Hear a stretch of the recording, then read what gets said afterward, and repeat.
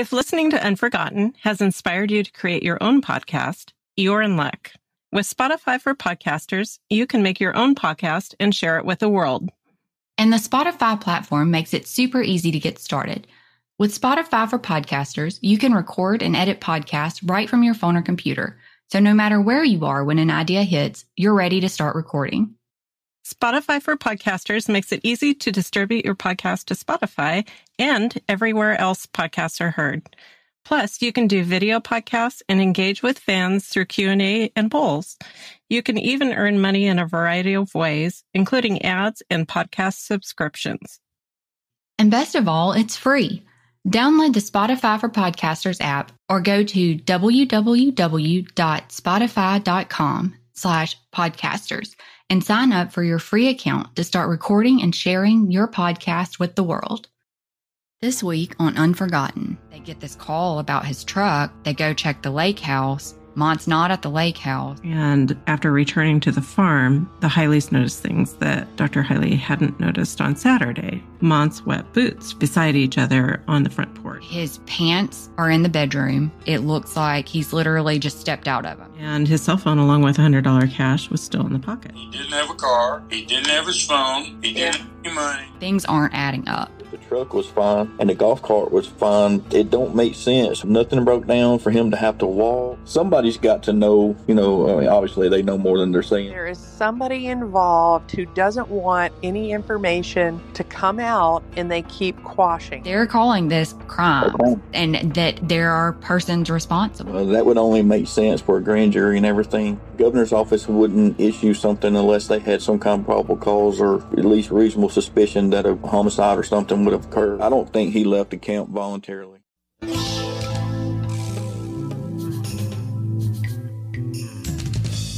Hey everyone, this is Sellers. And this is Stormy. And this is Unforgotten, where each episode will highlight unsolved missing, murdered, and suspicious death cases in Alabama in order to raise awareness and hopefully obtain some answers for victims and their families. Please remember that any individual referenced in the podcast should be considered innocent until found guilty in a court of law, and any opinions or views expressed in the podcast are solely those of participants. Listener discretion is advised, as some of the content discussed in the podcast may contain violence or graphic descriptions and may not be suitable for all audiences. Be sure to join our Unforgotten Patreon channel today to gain exclusive benefits, including early access to ad-free episodes and bonus content. By subscribing, you'll also be supporting the efforts of ACCA in assisting families and raising awareness for Alabama cold cases. And now for our Part 3 series finale of Mont Highley.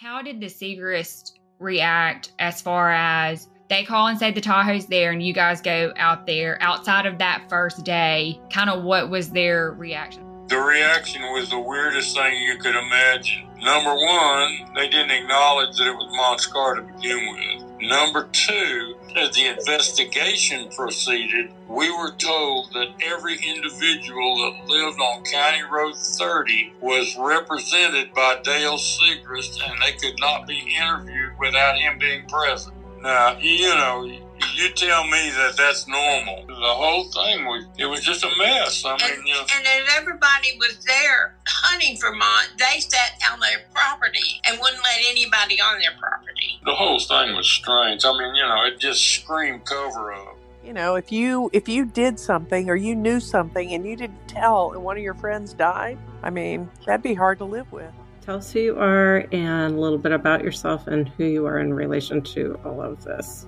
My name is Brittany Segrist is my maiden name. I'm a Smith now. I'm married with 2 kids. My husband is actually from Mobile. We met at a hunting camp. We are into sports. We play football and baseball and softball.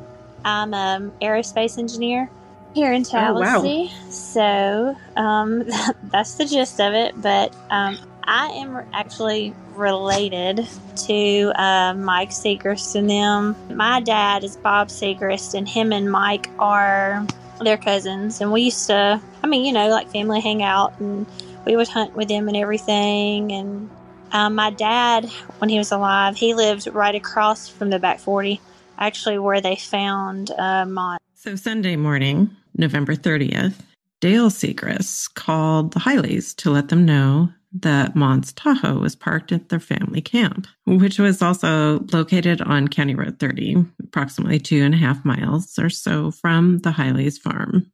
After receiving the call from Dale Segrist, Mont's parents headed to the Segrist family camp. When they arrived, they discovered Mont's wallet with $200 cash in it, keys in the ignition, a hunting rifle, and a briefcase were still in the SUV, which is bizarre, It is. And the windows were also still down. Right. Like they were rolled down. Almost as if he rolled down the window to talk to somebody and then got out and that's it.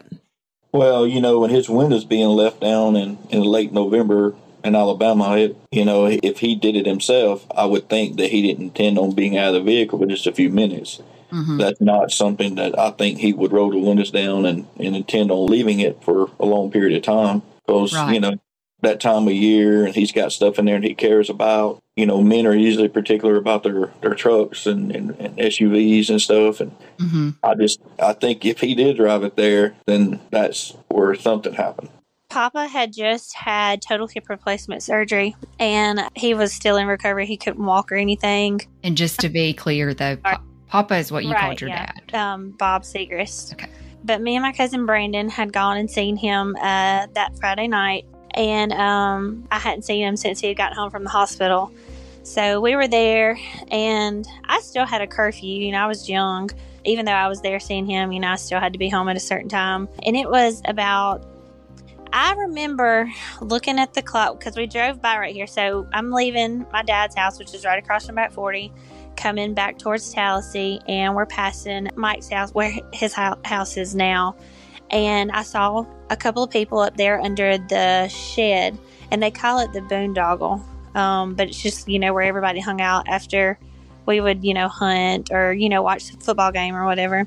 And I saw a couple of people up there, and I didn't know at the time, but it was Mont Highley's Tahoe, and there was a truck behind him. And we were going to go up there, talk to everybody.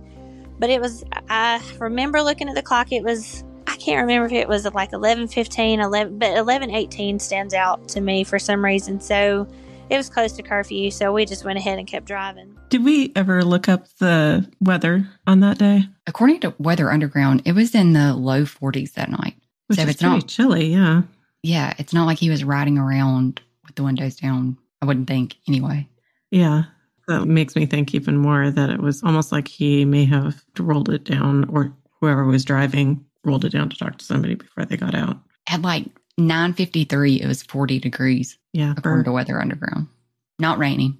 It was cloudy earlier in that day, but it says that night was fair. And then the 29th was basically still the same kind of weather. It was fair weather, but it was actually even colder. So the temperature was basically in the mid to high 30s during the day. I think the max temperature that day was 52.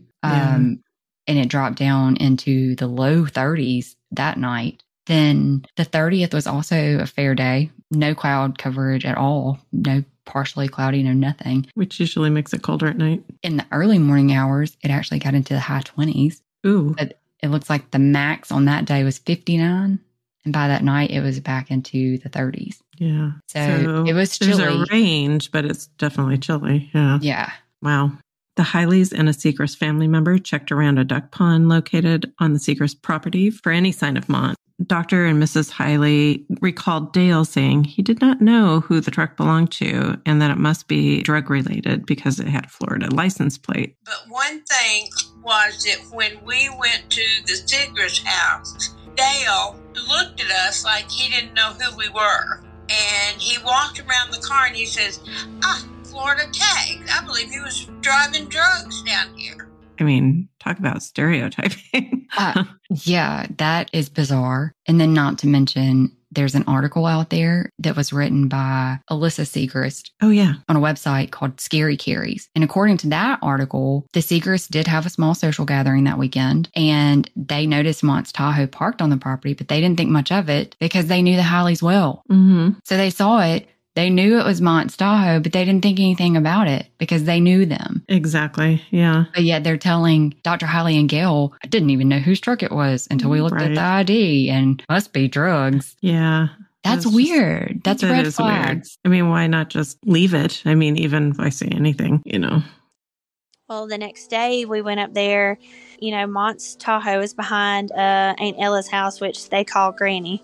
So I remember walking over to the truck, just being around all of them and them talking about it. His cell phone, his wallet, they were sitting on the console.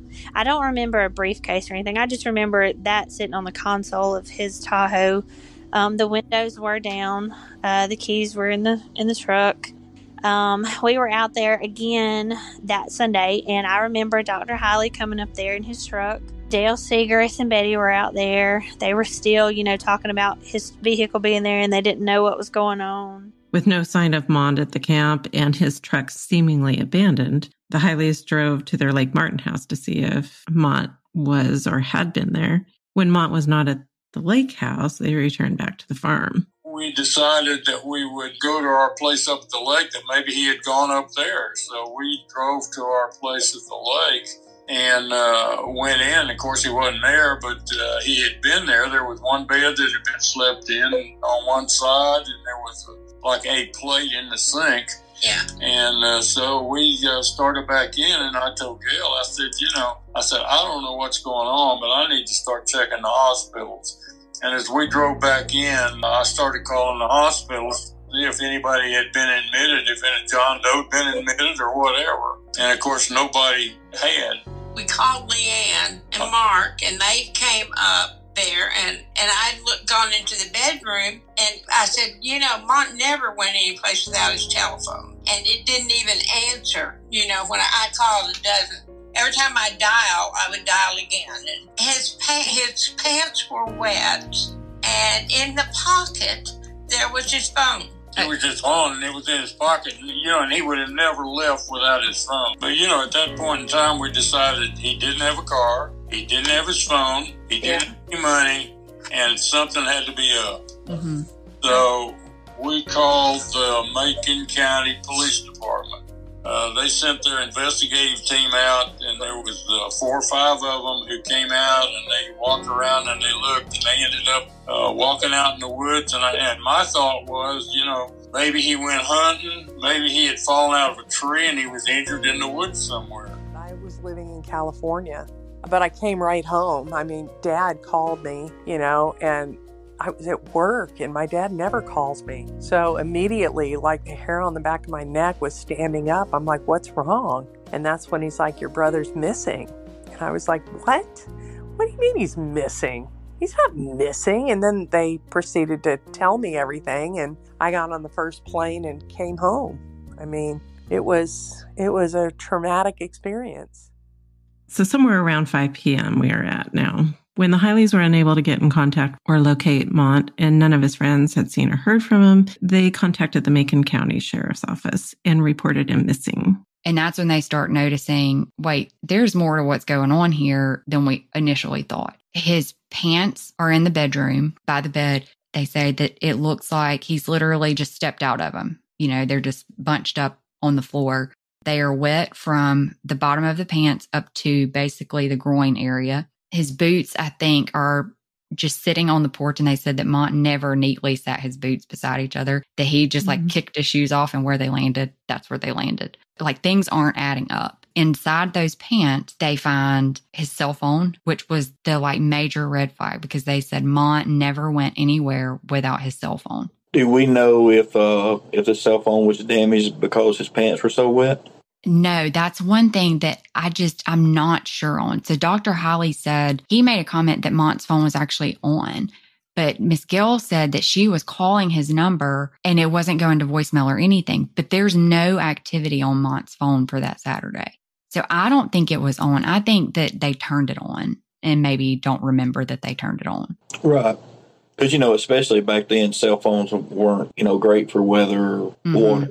Because his phone, if you look at the records, after 9:35, there's no activity at all until about the time they make the missing person report. And at that point, it looks like his phone's turned on and they're checking his voicemail.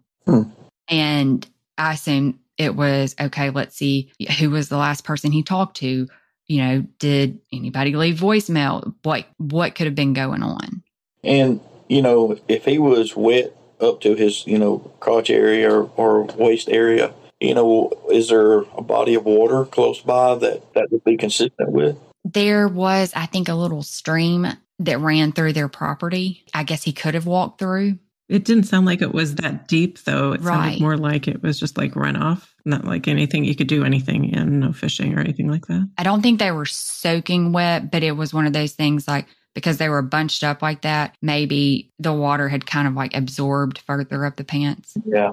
And that's why it hadn't dried, is because it'd been so bunched up. And that was my thought, was like, was it really that they'd just gotten wet like further down around the ankles and it had just kind of expanded up the pants leg because it had been bunched up? But I don't know that. And they never tested the water to see if they could compare it to any nearby water source to match it up. Well, I wonder if the reason his boots were set next to each other, if they were, waterlogged or whatever, and he poured them out and set them down. Possibly. Golf cart ends up being found on Monday, is the day that they do the first real search where all the agencies are involved. After that Sunday, they find all of this stuff is just not right. They make the call. They report him missing. They realize, okay, not only is his cell phone in his pocket, there's $100 in his pocket, and he's got $200 in his wallet that was in his truck. So he wasn't robbed because Dr. Highley had given him $300. At least to our knowledge, he wasn't robbed. His cell phone's here, all this stuff that's just not right. They report him missing on Sunday. By that time, it's 5 p.m. It's already kind of late in the day. I think the decision was ultimately, it's getting dark. There's not going to be much that we can do. And I don't think this was necessarily on the Highleys' part as much as it was maybe a call by whoever the law enforcement officers were. I don't know if that was the sheriff's office or SBI that decided that. I think at first it was the sheriff's office that took the initial report, and it was, it's getting dark. Let's just start fresh tomorrow when we have good daylight. Right. So starting on December 1st, the Macon County Sheriff's Office, along with multiple other agencies, including Alabama State Bureau of Investigation, which was ABI at the time, but now it's just called SBI. They reorganized. The Higleys, friends, and over 200 volunteers, I mean, that's huge, began a multi-day search of the 290-acre farm that included aerial flyovers and tracking dogs. So I started calling people to get them out there, and the word spread. And I have a good friend who's in the timber business, and he shut his business down and got all of the guys that worked for him, and they walked every inch of the 250 acres we had looking for him. And they whatever they call it, they gridded it off and walked the entire place. And of course, he wasn't there. While doing that, they found our golf cart, which was probably 200 yards from the trailer, and it had been abandoned. It was on a route, and all I had to do was just lift it up and push it, and it came right off. And it was out there. There was somebody found a Playboy or a Penthouse or some kind of magazine off in the woods somewhere, and that's all. I mean, there was nothing. Between where the golf cart was and our trailer, there was a small bridge and a small creek. And we kind of wondered if he had gone through, taken the golf cart out, and then come back and walk through the creek. Well, it would make no sense for him to do that. All he had to do was cross the bridge. But that's the only way I could think of. His pants had gotten wet. His boots, which were on the front porch, were wet. Somebody said that the boots, I didn't see them, that the boots were stacked together on the porch before you go into the house. And I never knew Mont to, when he took his shoes off, they went wherever he took them off. He didn't turn them, he didn't set them, he just waited till he got ready to go and put them back on. So that to me was very strange. We had gone in, we'd watched everything. We had people walking the swamps with waders on. We had a helicopter that had a heat-seeking sensor on the front of it that was flying over the property. I mean, we had hundreds of people out there.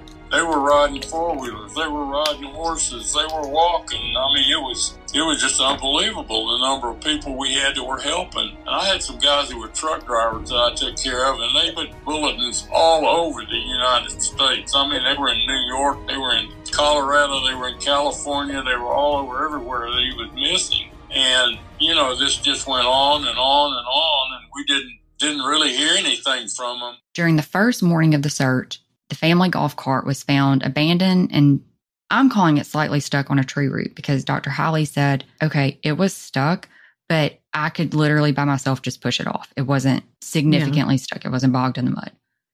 Then in that same area of the golf cart, they found a shirt of Mont's, a rechargeable flashlight, still in working condition, according to one of the media articles, and a few other various items. And then there was a gun that was found. A hunting rifle or something?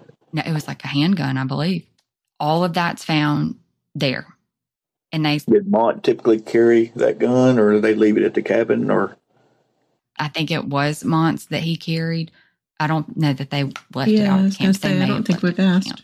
But the scene was really bizarre. And what Dr. Highley told us about the gun was that at the time that it was found, there was no due on the gun. So it wasn't like it'd been there since Friday or anything. It looked like it had just been there just that day. There was no due on it and no nothing.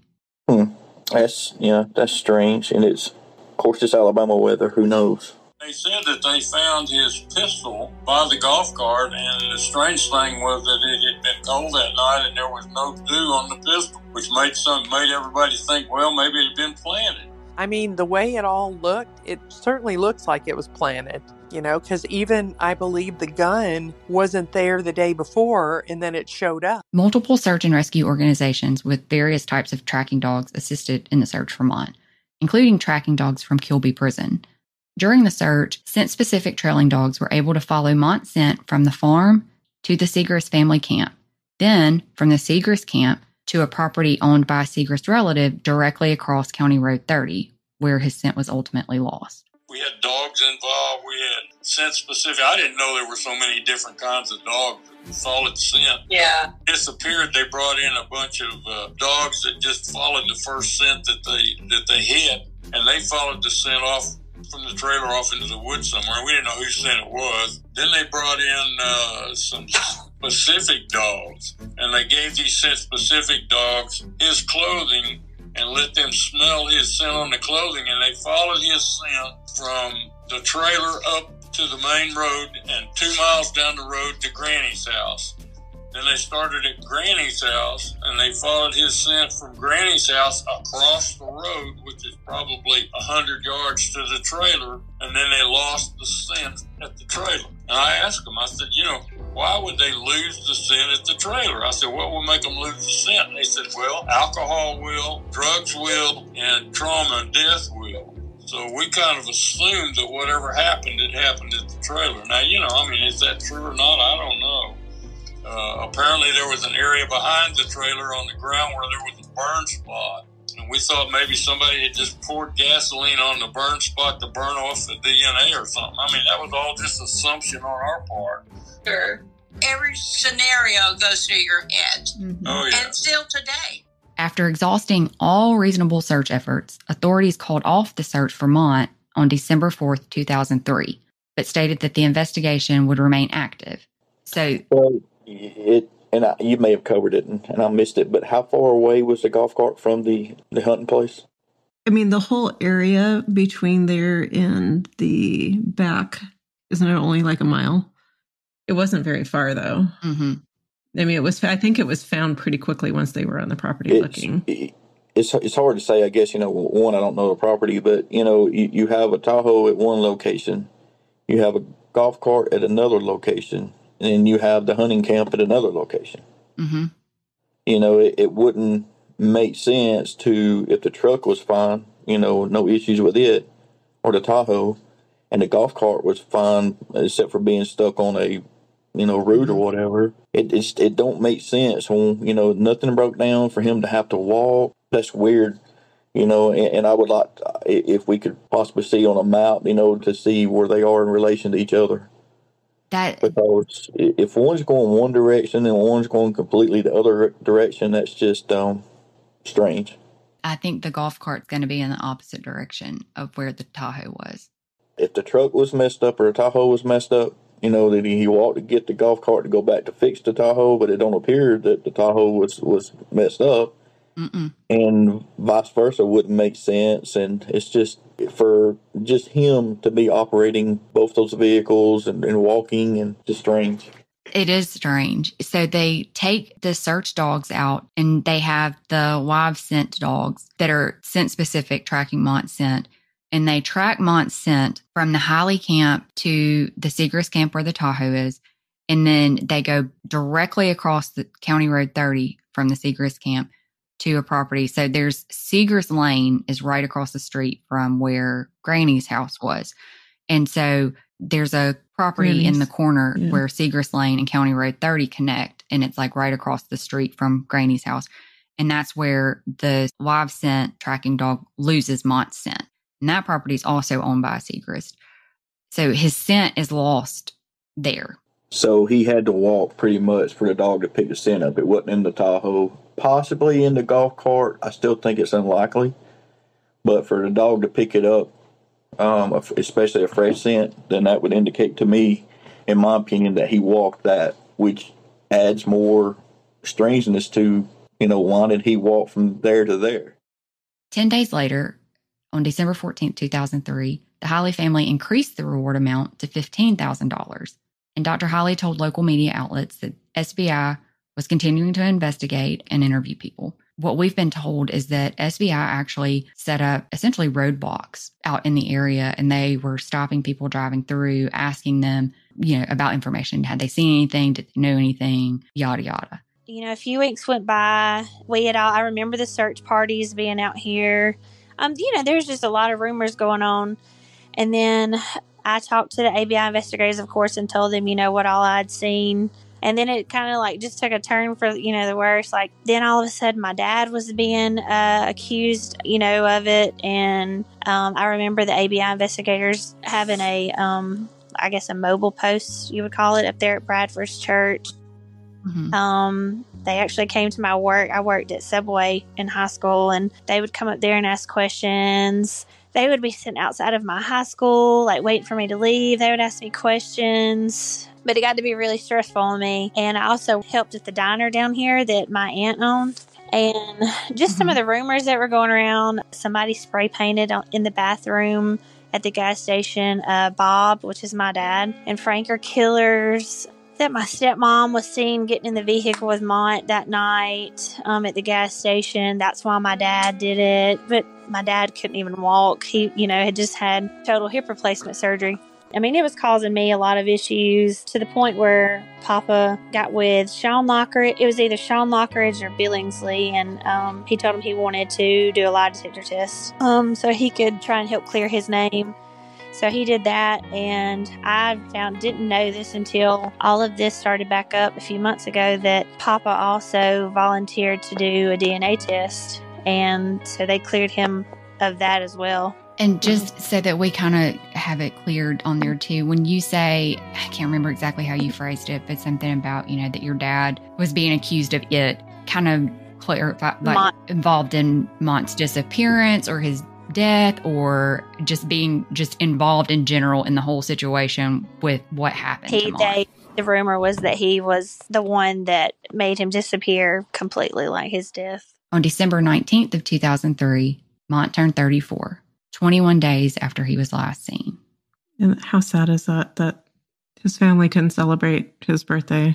I'm sure they wanted to, but there's not a lot of celebration to be had knowing what was going on.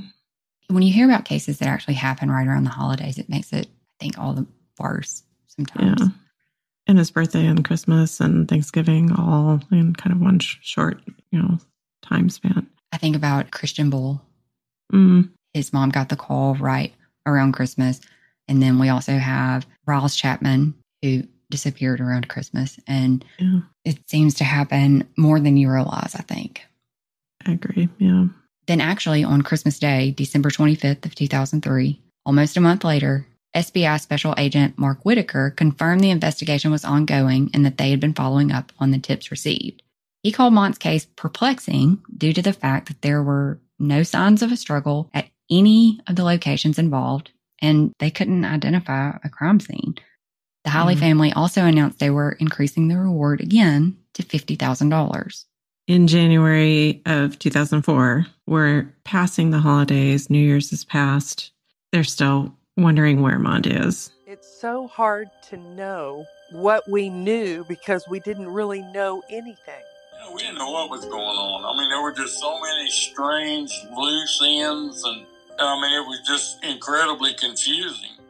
But on the 14th at 10:30 in the morning, almost 7 weeks after his disappearance, investigators received a call related to a body being found approximately a half a mile from where Mont's Tahoe was located in an unused grain silo behind the Back 40, a restaurant owned and operated by Ted Johnson. In about 6 weeks. It was on a Sunday, and Gail and I were sitting here watching TV, and I told her, I said, I don't think anybody ever walked the area behind the Back 40 restaurant, which was where the grain silos were. And I said, why don't we just see if we can't ride out there and look in that area and let me walk the woods. And I mean, it was a big open field anyway, and there were some woods around, and there were a couple of ponds. So we rode out there, and Ted Johnson owned the Back 40 restaurant and owned the land back there that the grain silos were on. And I stopped at the Back 40 and asked him if we could go in, and he said yes, and told us how to get in. There was a cluster of houses, and you drove diagonally across a grain field toward the grain silos, and then there was a road around the side of the silos across the dam.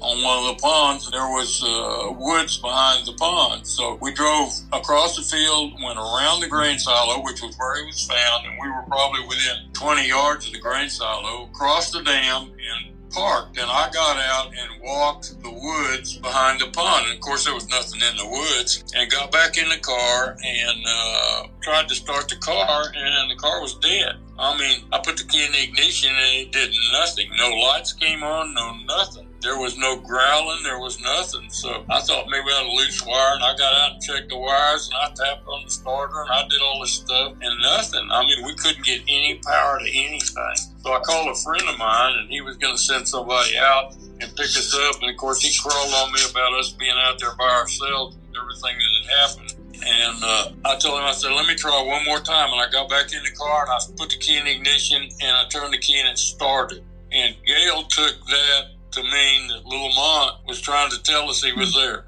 And I mean, how do you know? Yeah. So we went on around the field, and of course we didn't find anything, and we left. And that following Wednesday, we were there on a Sunday. That following Wednesday is when they found him in the grain silo.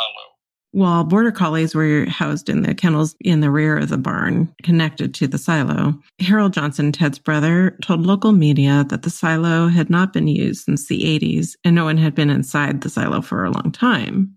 Neighbors stated the area surrounding the silo had been searched in early November or December searches, but Special Agent Whitaker could not verify whether the cadaver dogs had searched the barn and the surrounding property or whether anyone had checked inside the silo at all.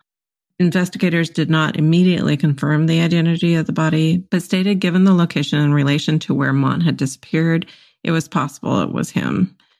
Somebody's got to know. Obviously they know more than they're saying, but, why is it such a big cover-up? What if it was an overdose? I've worked cases where people's overdosed at people's houses and they freaked out and took, the body and, put it out somewhere. But if he overdosed at his own camp, it would be, mindless to take him to another location because you were really implicating yourself in something. When the easiest thing to do would be just leave.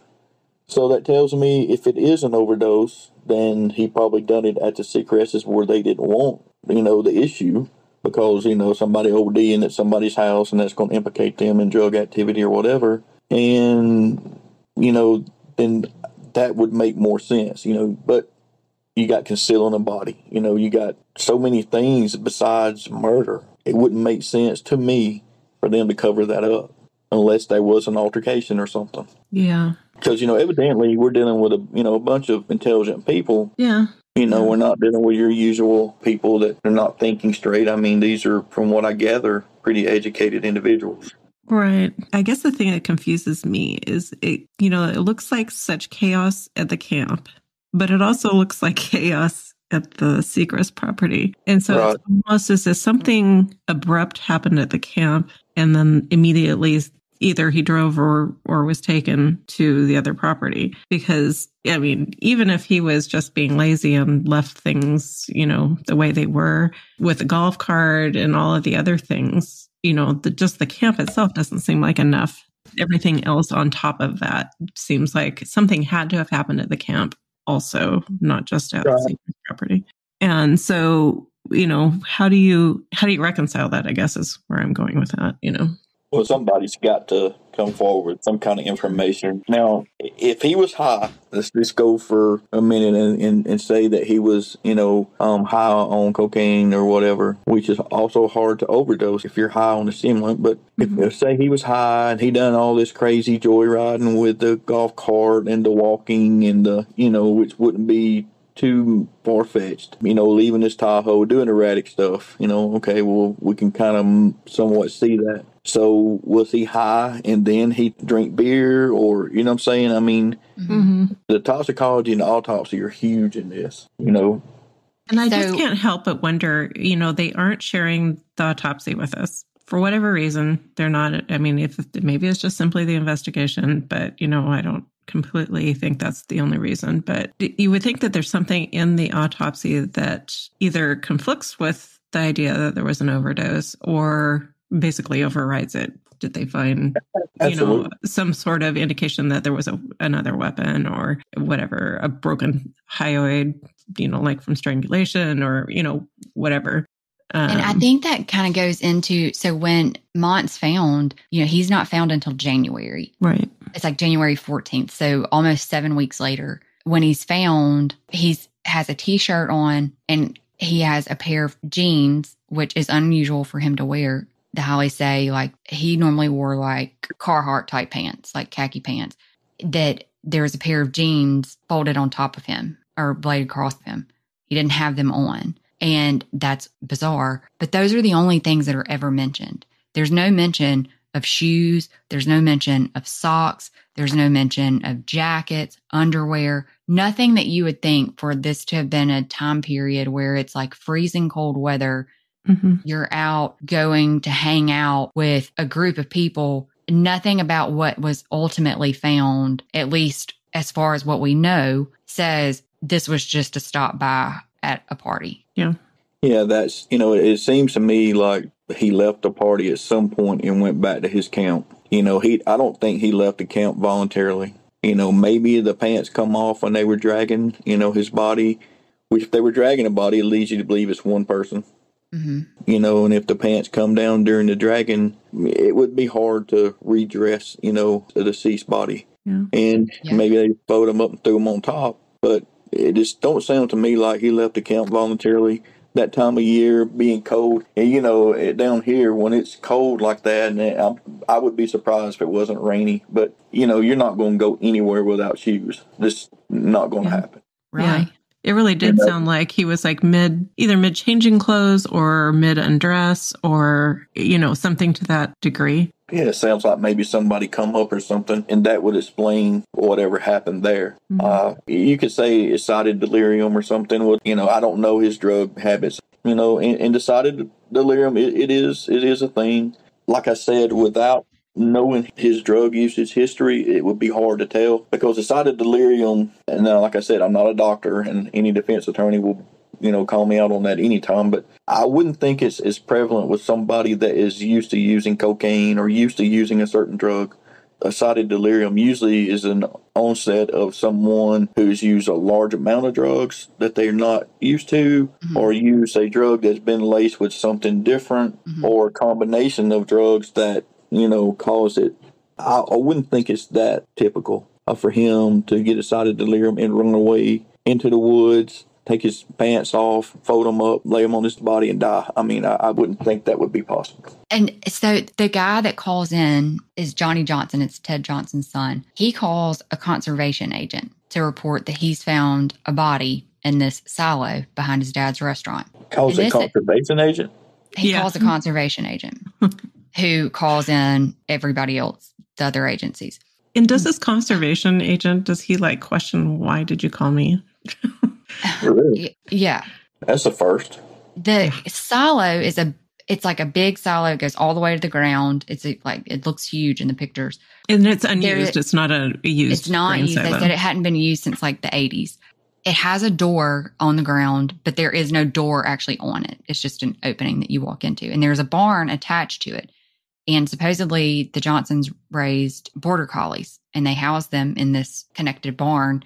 And Ted Johnson's brother says he actually was, I don't know, like 150 yards or something from the silo a week or so before, washing out a trailer, something, had no idea that there was a body in there. But Johnny Johnson supposedly just happens to walk by on this day, him and his child, and they look in and see this, and he calls this conservation agent. I think initially he thought it was, due to the level of decomposition, maybe an animal, maybe. Right.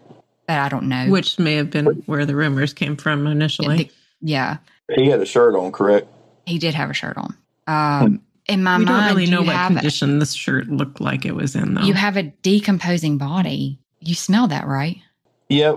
Well, therefore, again, several years ago, we had somebody call in a dead body up in the mountains, and I was the first investigator there in Talladega County, and there was just a little bit of the foot sticking up, but they had, poured lye and stuff on him, concealed the odor. But, the weather plays a huge part of that. If it's hot outside, obviously you'll smell a body a lot further away, and it'd be a lot more, a pungent smell. If it's cold and damp, it can keep the smell down. Gotcha. So that's the thing about the weather. So I guess that would be a good thing to look at, like not just the weather on the day that it happened, but between then and when he was found. Because, theoretically, if all we know is that his body was found in the silo, so we have to make the assumption until we know differently that that's where he was the day that he died. We don't know that, but that he was there the entire time. Basically. Right, exactly. Yeah. And if he was there the entire time, and the weather fluctuated with the border collies there, you would think that, one, there would be people there taking care of the dogs. Right. And two, that the dogs would pick up on something. I can't imagine that it was a consistently very cold and not able to detect a body there at all that entire time. It just seems almost implausible, especially once, if the weather came above 50 degrees even, it probably would, I would think. Oh, yeah, I'm surprised there wasn't, even though it was inside a silo, I'm surprised there wasn't, birds and stuff and crows or, whatever. And it was an open door, so, and that's the thing. There's pluses and minuses in this case with a body being found inside. The plus is obviously you don't have the overhead vultures and stuff, and you don't have as many large animal activity, but you still have mice, rodents, that kind of thing. As far as the weather, in my opinion, and therefore again, I'm not a doctor, the weather shouldn't hinder the cause of death that much. And the time, because the time of year, in my experience, it wouldn't throw it off that much. Had it been July or August, just the weather alone would have presented a huge obstacle. In January of 2004, it says the maximum temperature was 75. The average max temperature for the month was 57, with the average temperature being 45 and the average minimum being 33. Just above freezing. Mm-hmm. Well, and like I said, that's, and it being inside, it's going to hinder the smell, from outside of it. On January 15th, using dental records, Alabama Department of Forensics confirmed the body found in the silo was Mont. In a statement to WSFA, Special Agent Scott Donovan said the area around the silo was not part of the original search. And that was something that sources had told us, that they used a road that ran near the silo to actually get into the property behind where the scent was lost. Mm-hmm. But they never actually went over to the silo. Right. Basically, they think that maybe some of the volunteers on foot maybe searched around the area, but like as far as law enforcement went and the search dogs, they were never in that area. Right. On January 18th of 2004, 2:30 in the afternoon, family and friends gathered at the Fraser Memorial United Methodist Church to honor Mont and offer support to the family. Yeah, there were over 1,000 people at Mont's funeral, and you don't see that many people very much. Among those in attendance were honorary pallbearers Steve Fitzpatrick, Bowen Ballard, Mark Kitchens, Judd Blunt, Will Blunt, Bill Eskridge, Peyton Chapman, John Walter Parker, Michael Cumburus, Frank Thomas, Tommy Gamble, Hamp Green, Rob Newton, Chris Williams, Scott McMillan, Michael Baldry, and Alfred Goings. They wanted to have a party after the funeral. I said, well, if y'all want to come over here and have it, that's fine with me. I said, but the garage is not a good place, but you can't come in the house and you can't drink. And they said, well, we're going to come over anyway. So they all came over and partied in the garage. And when they stopped, the light in the garage kept flickering on and off, on and off, on and off. And they said they knew Mont was right in the middle of the party with them. A week after Mont was found, Major Ken Halford told the Montgomery Advisor the investigation into Mont's death was ongoing and ADFS was still processing evidence. However, due to a backlog at the forensics lab, there could be a delay in getting evidence back. And is there not a backlog? I know. We hear this too often. And it seems like years and years pass for some people, that almost as if once they say it's going to take some time, then they don't.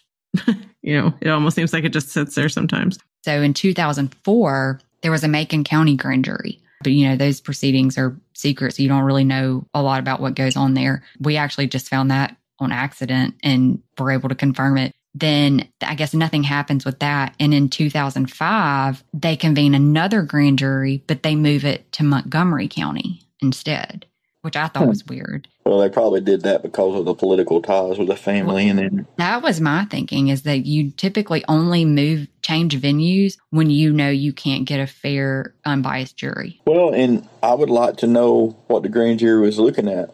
Back again, like we said about the autopsy, if it was a clear cut of overdose or accidental, they would have never convened the grand jury. Yeah, actually, that's a very good point. Because the only time in Alabama, and I know you can get a grand jury if you want them to look at it, if it's a high profile, just to put the buck on someone else, if the prosecutor wanted to say, well, let a grand jury look at it and see what they think. But that's very unusual, in my opinion. The only time you really convene a grand jury is to see if there's any criminal activity. And you would have to have something to take to the grand jury. And it looks like, just based on our understanding, we don't have a solid date on when that Macon County grand jury convened. We just have a general that it occurred in 2004. We think it occurred like early to mid 2004. So it looks like that grand jury convened, and then it was after that grand jury convened that Governor Riley issues the reward for information leading to the arrest and conviction of the persons responsible. And we actually obtained a copy of the proclamation. It's been a little bit of a journey to get a copy of this, but the proclamation didn't necessarily state Mont had been murdered. That was what the newspaper article said. But what the proclamation did say was that authenticated information has reached this office regarding the death of Mont Highley, IV, of Montgomery. Information indicating he was last seen on November 28, 2003 on County Road 30. His body was found on January 14, 2004 in Macon County. Cause of death has not yet been determined. And whereas it appears that the perpetrator or perpetrators of said crimes are unknown and there are no suspects. And whereas the circumstances surrounding the crimes indicate that every effort should be made to apprehend and convict the perpetrator or perpetrators. That's pretty telling. It is. You don't have to say it's a murder when you say it like that, do you? Exactly, because it says, because I'm not going to read all of that.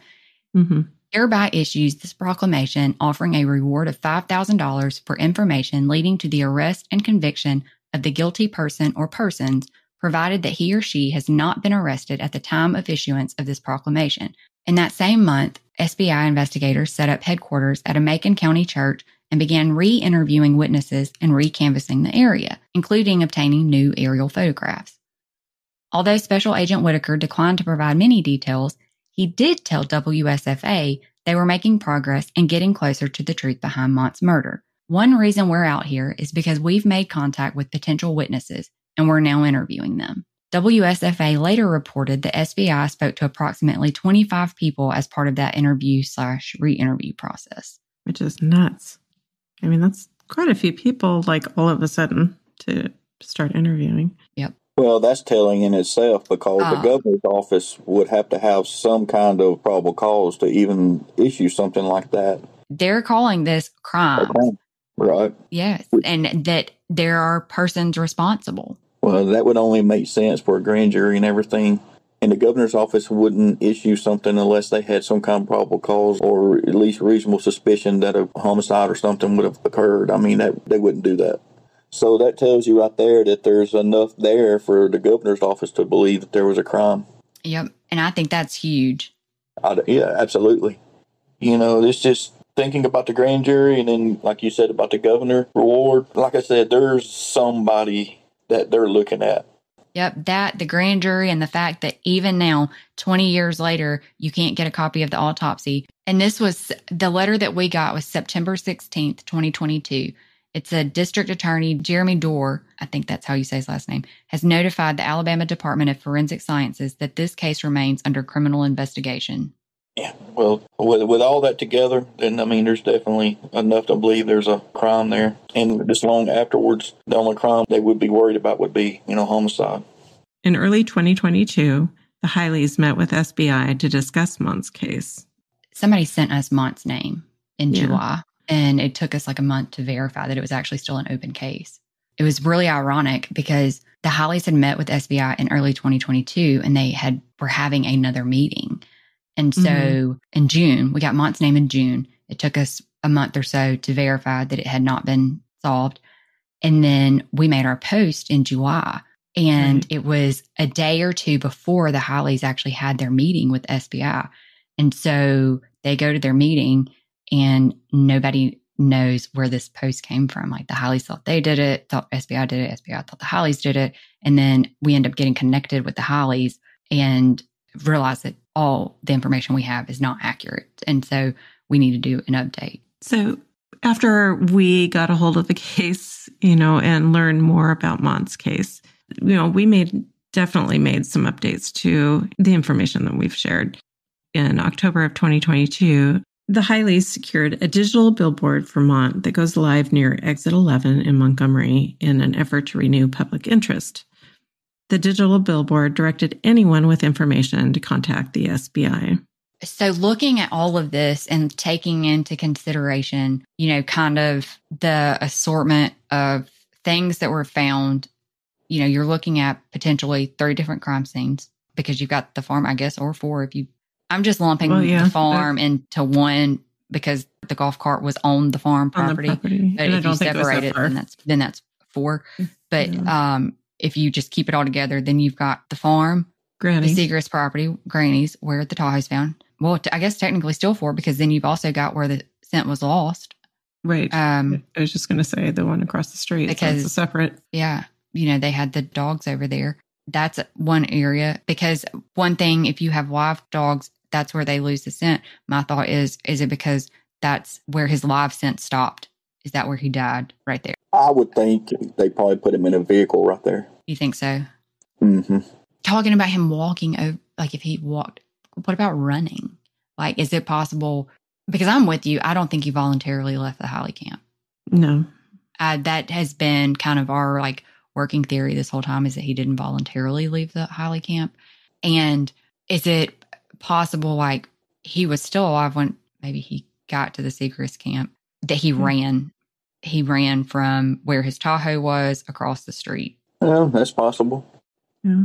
One thing they told the Higleys about that scent being lost over there was it was close to, an outside air conditioning unit, and that possibly that sucked the scent up in it.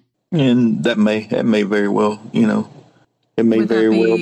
Would the filters of the AC have given any indication? To me, because it's the road, right? Well, it's right across the street. Are you talking about where the scent's lost? Yeah.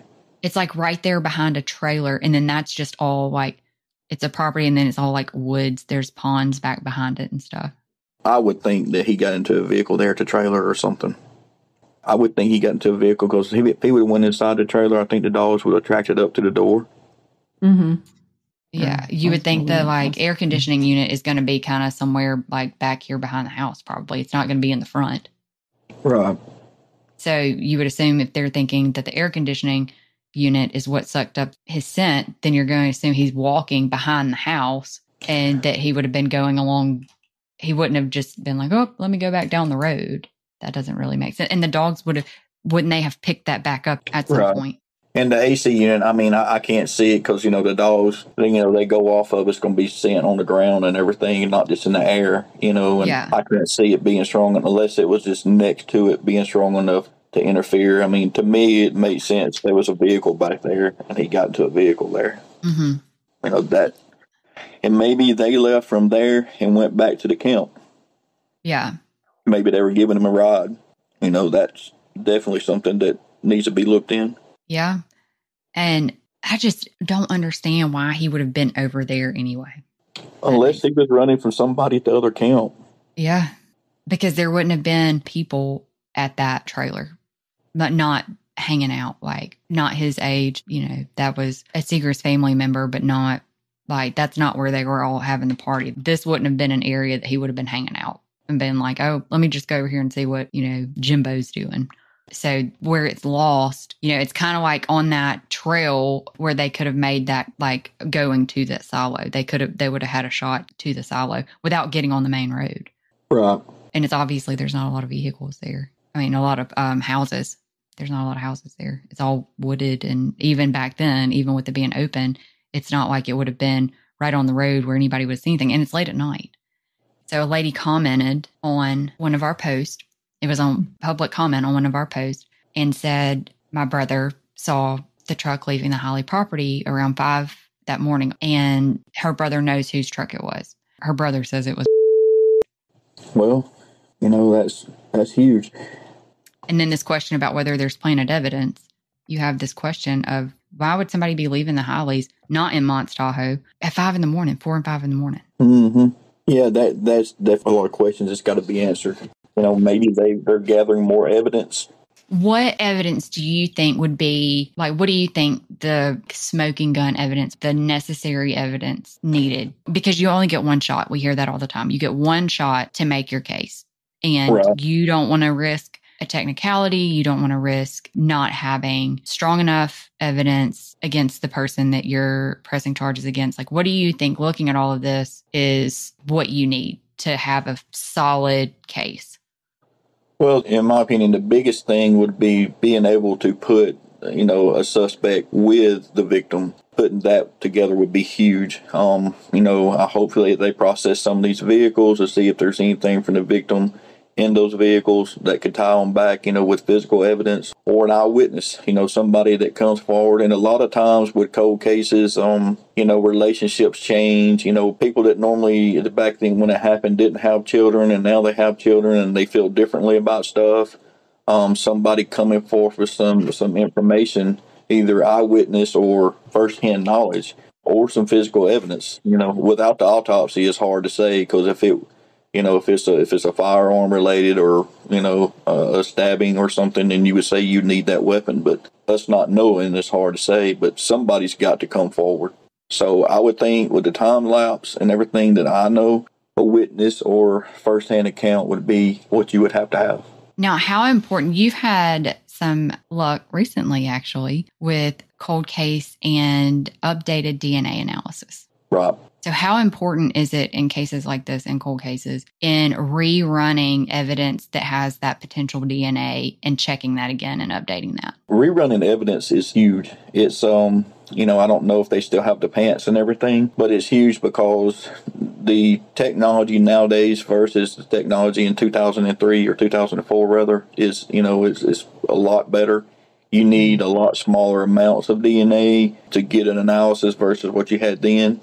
My suggestion, is private labs. private labs, in my opinion, in my experience in the past few years, we've had a lot of good success with them because, number one, they're not overwhelmed. Unfortunately, the state lab is overwhelmed with cases coming in, daily. So these private labs are more apt to put more time in it, and they typically have the best technology available. If there's any evidence that they think could be relooked at, I would strongly suggest a private lab. Like I said, we've had a lot of success in the past few years with cold cases and utilizing private labs. We've identified people that's been missing for 30 years and 30 plus years, and it's huge. Do you think that, obviously we don't know what evidence they still have or, the manner in which it's been kept. So the quality of the evidence that's been kept, that degrades over time, or sometimes, I guess it can actually become unusable. But say it hasn't been kept 100% up to standard, I guess, or quality. Is it possible that can still be used now? Yes, it is. And we had a case that was 20-something years old. The evidence was stored improperly. And it did, of course, it manipulated, the evidence and definitely, hurt our evidentiary case. But I still believe there was some usable evidence on there. We were fortunate enough to get evidence elsewhere. Mm-hmm. But it all depends on, like I said, the lab. Some labs, they will analyze smaller hair particles. Some labs will, they specialize in blood stains. It depends on what kind of evidence you have to see which one you send to. Yeah. So what do you think the chances of moving this forward are? Well, I've told people, I've said it a lot recently in the past couple of years with these 30-plus-year-old cases and 20-plus-year-old cases. I think as long as the family and people like y'all that are out here trying to get answers and pushing forward, I think there's a great chance. I think it's only over when everybody gives up. And that's my opinion. And, getting some people looking in on it and trying to help like y'all are doing, I think is huge for these families. From what I hear from y'all, it seems the family's very motivated. So all that is nothing but a plus in my book. Whether you believe in the Lord or you don't believe in the Lord, divine intervention happens. It's happened to me on several cases. And I think sometimes it's just, it comes at the time it's supposed to come. Sometimes it's just not time. And sometimes it's just, it don't happen because of, uncooperative witnesses or lack of, good law enforcement. I mean, there's so many things that play a part of this. But the, biggest thing that I can tell anybody is don't give up. Because when you give up, it's over. From your perspective, talking to people like us as advocates, what would you suggest our next step would be to help this family? The next step I would do if it were me, I would try to find someone at that party or at that get-together, whatever you want to call it, either through a family member or a friend or whatever, but somebody there has to know something. I hope more people start talking. Because like you said, somebody knows something. It makes me really sad that he hasn't been able to see his nephews grow up, because I know he would be so incredibly proud of the athletes they were, the people they are, the fathers. I just think that it's tragic for me as his sister, for me not to be able to share my life and my kids' lives with him. It's like a big hole in our heart. And, we talk about him, we remember him, but life would have just been so much sweeter had they been able to know him and really be with him and experience, the incredible person that he was. So that's the thing that makes me the most sad. And it's tragic because it didn't have to happen. There will never be closure, but at least we'd have answers. Whoever did it, they took a son, they took a brother, they took an uncle, they took a great uncle. They took somebody away from a family that was loving and miss him every day. And, it just makes me incredibly sad. And I hope whoever did it suffers every day with themselves. I mean, that's terrible to say, but I hope that somewhere in them, it's eating them alive, knowing what they've done. If you could talk to the people that have the information right now or the person responsible, what would you tell them?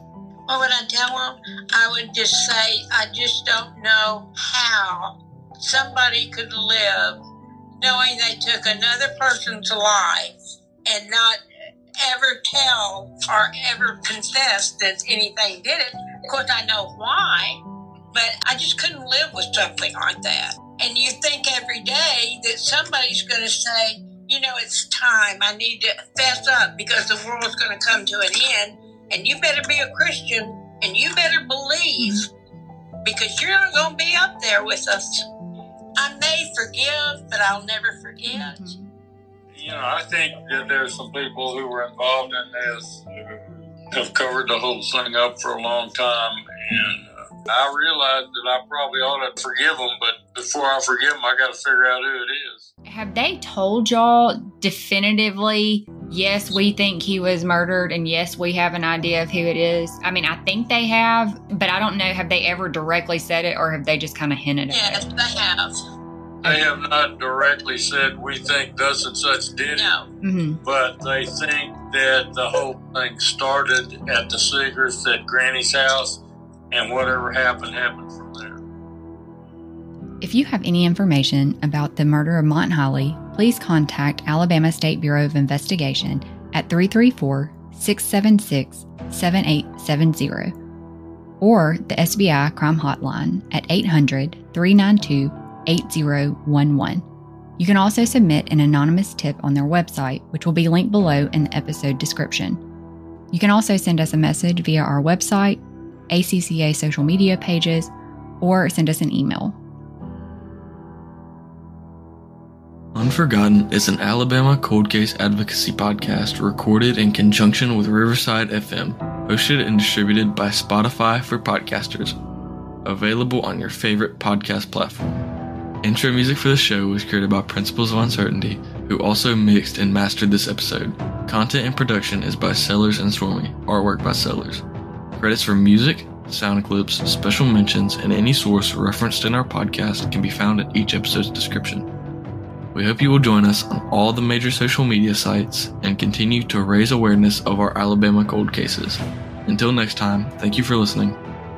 Justice may be delayed, but the victims remain unforgotten.